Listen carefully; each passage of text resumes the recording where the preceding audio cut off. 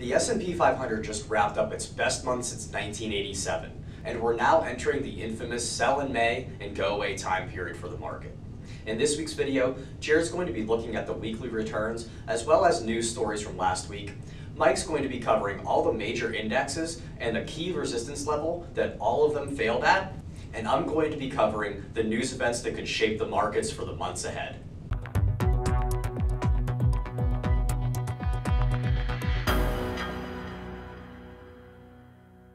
Mike Tedeschi, Wealth Management Advisor, here with last week's key chart breakdown.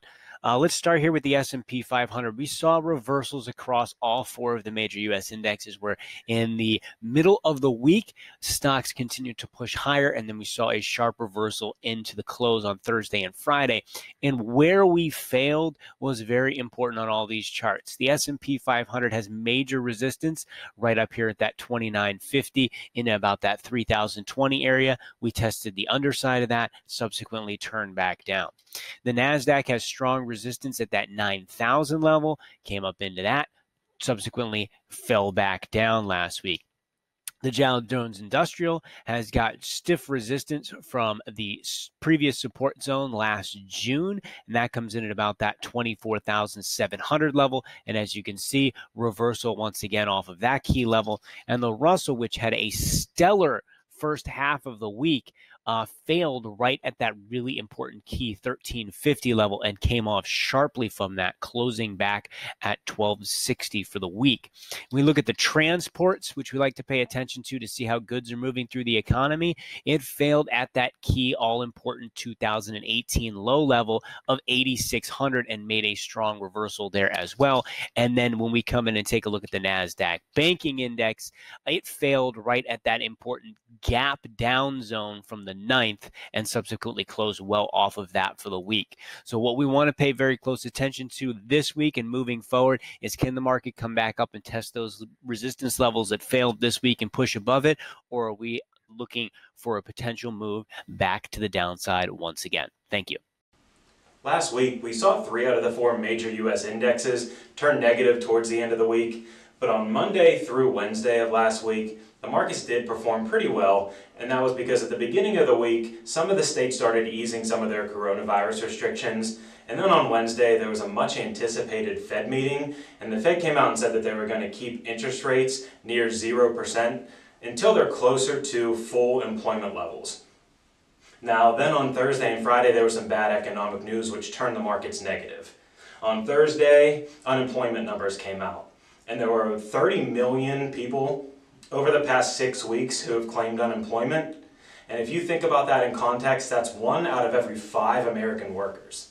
The markets continued their selling then on Friday, as a lot of the big technology firms missed on their earnings from the previous quarter, as well as whenever President Trump came out and publicly blamed China for the coronavirus outbreak. And Matt's going to be talking about that a little bit here in a minute. Now, going back to the returns, there was one big takeaway from last week. And as I mentioned right at the beginning, 3 of the 4 major U.S. indexes were negative, but the Russell 2000 was up over 2%, which means when the S&P, the Dow, and NASDAQ were negative, the small and mid-cap stocks still ended up performing pretty well. But whenever you look at the year-to-date numbers, you'll see that the Russell 2000 is still the lagger and still down over 20% for the year, while the NASDAQ's only down 4, and the S&P 500 and the Dow Jones are down in the middle of the teens. There also wasn't a whole lot of action out of foreign and emerging stocks last week, as they were both relatively flat. Emerging was down a little bit over 0.5%, but now foreign and emerging markets are still down a little bit over 20% year to date.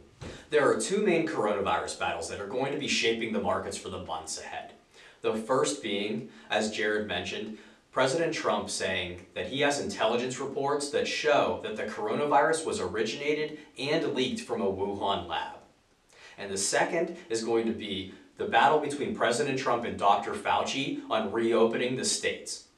So let's cover the first one and how it could impact the markets ahead.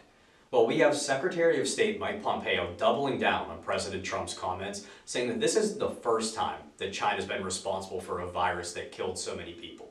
Now, the Chinese people are very prideful, and there's no way that they're going to want to be blamed for so many deaths. And it's easy to see if we continue down this path, blaming China for this virus. that we could see a phase 1 trade deal that's scrapped, and we could just be back to having a trade war with extreme tariffs on both sides.